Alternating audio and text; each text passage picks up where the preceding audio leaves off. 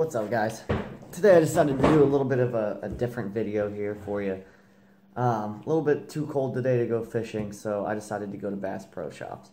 Over the next couple months, January, February, I'm going to be working on restocking all my stuff, getting ready for March, April, once I start going bass fishing a little bit more.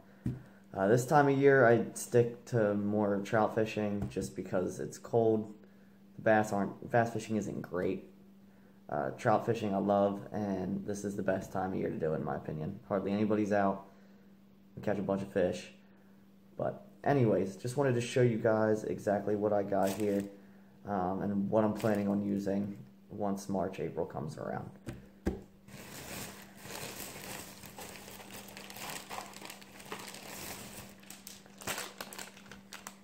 Alright, first up, Zoom Baby Brush Hog. Love this stuff. Love flipping this around cover. It's my all-time favorite thing to do around cover. Definitely something I recommend. I didn't even get into it until this year. Love this stuff.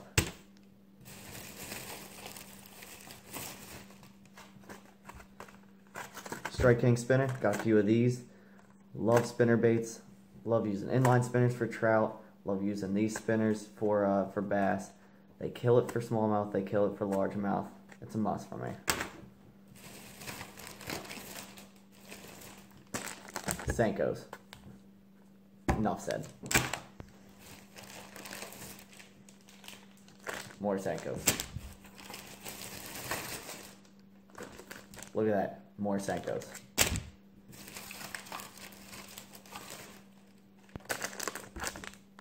Senkos.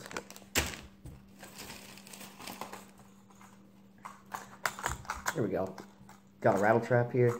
I love using this even this time of year. It's great for walleye, great for smallmouth in the colder water. Even largemouth in the winter. I don't do a ton of largemouth fishing in the winter since I have a lot of smallmouth around. But this is one of my favorite things to use in cold water. Kills it. I'll probably start using this late February, early March.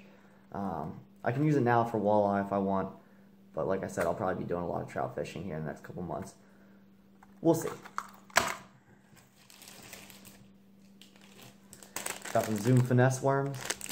Love using these in various different ways. I'll use these drop shotting. I'll use these sometimes weightless, just floating them in ponds. They work really well for really pressured ponds. One of my favorite ponds here close to my house gets fished super hard, and it seems like these are the only things that can get fished to bite. Caught a nice 4.5 pounder in August. Video here. I think these are a must-have.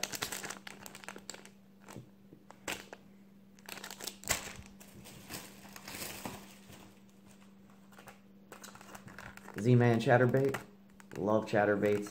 Caught my PB largemouth on a chatterbait in August out of a small reservoir. Only ever caught anything bigger than 2 pounds. Put this on 6 pounder. 6.5 actually.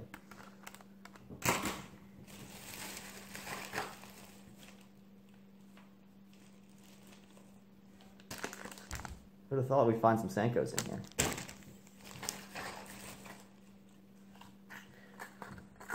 Rapala Shad Wrap. Love this bait, especially it's another cold water bait for me. Use this in anything from 40-degree water up. Kills it for walleye in the river.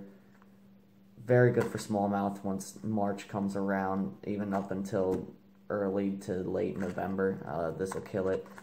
Lost what would have been my first ever Susquehanna River muskie on this guy right here just a couple weeks ago. It's really nice for cold water. If you haven't used jerk baits yet, definitely try it. They kill it.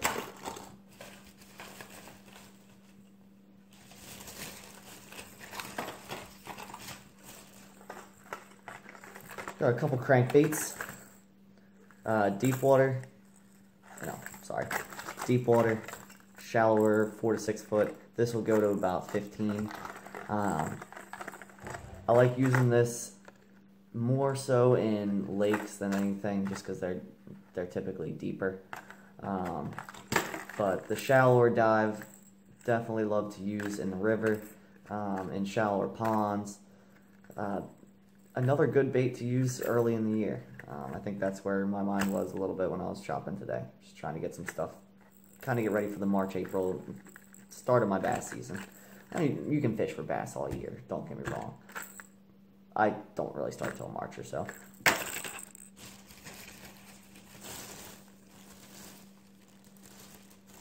Last but not least, another spinner, Strike King KVD spinner. This one with gold blades, the other one had silver. Already said what I need to say about spinners. Love them. Alright, well that's going to wrap it up for this video, I guess. I hope you guys enjoyed this little unbagging. Just wanted to show you guys how I'm getting prepped for the bass season and everything. This upcoming week it's supposed to get really cold.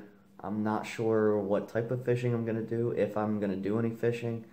I kind of wanted to get out to the river and do some walleye fishing, but it's starting to get really cold. The river might even be freezing up this week. Lakes and ponds are already there.